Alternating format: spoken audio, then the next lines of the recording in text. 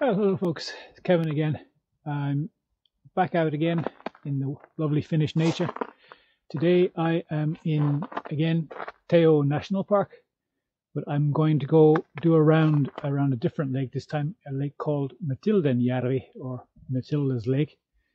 The route is pretty short. It's a circular route, approximately 5 kilometers long. So I'm going to make a short trip this evening into a lean-to or lavvo shelter, set up a tarp tent, and then continue on tomorrow morning and finish the rest of the loop. But we'll see how far we get. I got the tarp in the first place so that I could try and possibly cut down on some of the weight that I was carrying. After I finished packing today, I realized that my final weight was approximately 16 kilograms, including water and food. This means my carrying weight really hasn't changed at all. And I had also planned to bring my bigger camera with me, but yeah, I figured that I wasn't prepared to carry that much weight for 5 kilometers around a lake, which is especially on paths like right now, which are quite icy. So I need to seriously reconsider all the gear that I have and or grow stronger. Here, you'll need this. I cannot lift this. Grow stronger. I've come down to the lake, and yeah, as you can see, it's still very much frozen. So here you can see a really nice fire spot with wood laid on, and at the back wall have these quite nice wide benches. You could actually get a mattress down there and sleep. So, and these really nice seats for sitting around the campfire and grilling sausages. And speaking of sausages, I brought some with me today. I hopefully will be able to light a fire in the next place that we go to, and yeah, grill sausages the Finnish way. Okay, that's the place to eat. I think if you were a bit clever with some ropes and stuff, you could probably string up a hammock in here as well. So yeah, this is a very well appointed spot.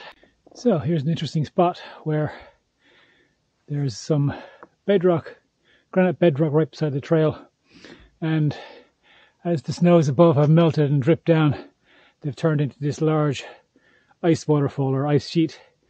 Unfortunately, even though it looks very pretty, it goes right across the path. And since I haven't got my ice bikes on, as soon as I step on that, I'm going to drop down the dip and then into the lake. So I'm going to have to go up and around it.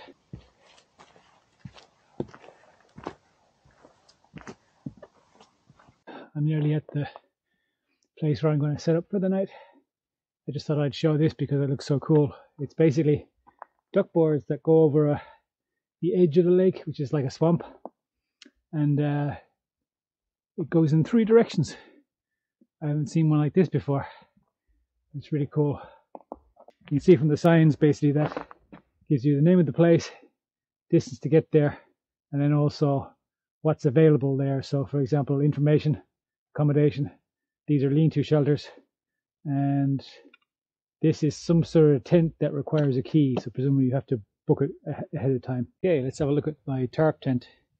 So as you can see, hopefully, it is tetra shape. So it's sort of very triangular looking and looks like a spaceship to me. But let's do a quick walk around. As you can see, it's keeping the water off quite nicely. There's a sort of a misty rain coming in tonight, which is not really wetting, but if you're out in it long enough, it'll wet. I got this ideas for making designs for tarps from a YouTube channel from a Dutch guy called Papa Hiker. I'll put the link to his channel in the description. And so I got some ideas from him about different types of tarps.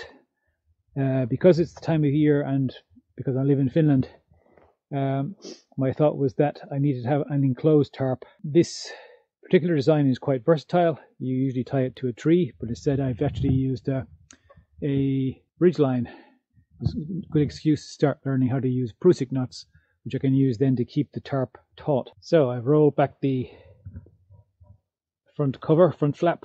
One I can open and close and use that as a door. The other one basically stays fixed with a peg. Yeah, this is my setup. I bought some Tyvek as a ground sheet because it's supposed to be really light. I guess plastic would have done just as well. One extra piece of kit that I've actually got specifically for this tarp camping is a bivvy bag. It's also a rab. There's the, if you can see it there, it's a rab ultralight. Can't remember what exactly it's called. Ultralight Survivor or something like that. And it's made of Pertex, so it's supposedly breathable, but we'll see. Let's see tonight how much condensation there is. As I said, it's kind of misty outside, and I'm also on damp forest ground, so I could envisage that there will be quite a lot of condensation.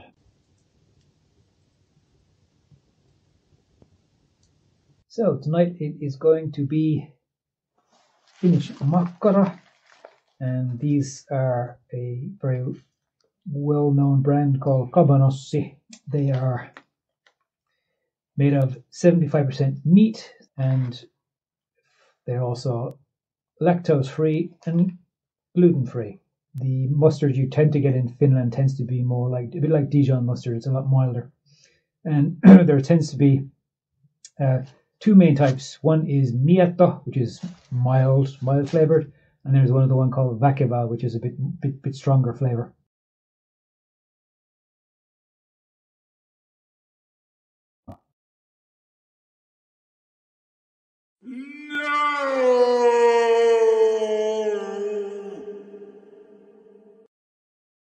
My sausage, although it's a little bit ashy, is ready. I put plenty of mustard on it. Wrap it in a bit of tissue paper. And here goes.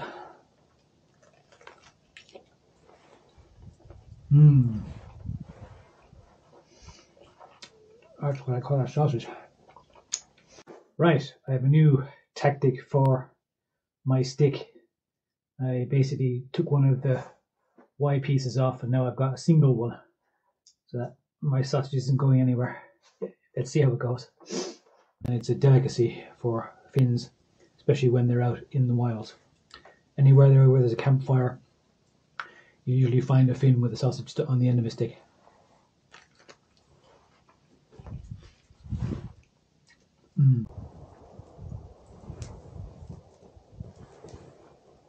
So, I'm all tucked up in my bed. Let's see how warm I stay tonight, and I'm hoping I won't be too drafty. See you in the morning. Good night. Well, good morning. Yeah, first night under the tarp. I was nice and warm. The bivvy bag only made my sleeping bag ever so slightly damp on the surface, but not enough to cool me down. I am loving the space in the tarp tent. Now I'm going to get some hot water boiling and get some coffee on.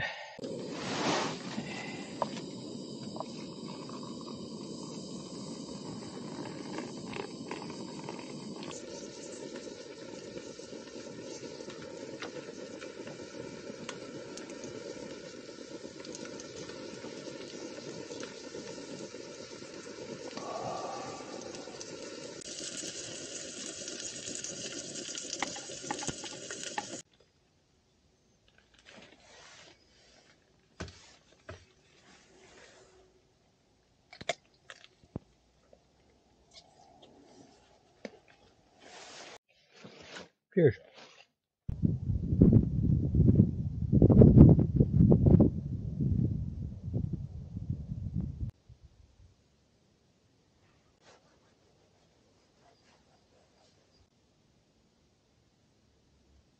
So this is the opening of the tetra-wedge tarp. As you can see, it has loads of space in the opening, so you can easily sit here in shelter in front and cook. Just to show you the amount of space, I can almost stand up inside in the start of the vestibule. I'm very pleased with this particular design, and I think I'll be using it again. So it's time to go, and there is no rubbish or trace that I was here. So thank you, Roosinniemi, for a very interesting night. Okay, right, let's go.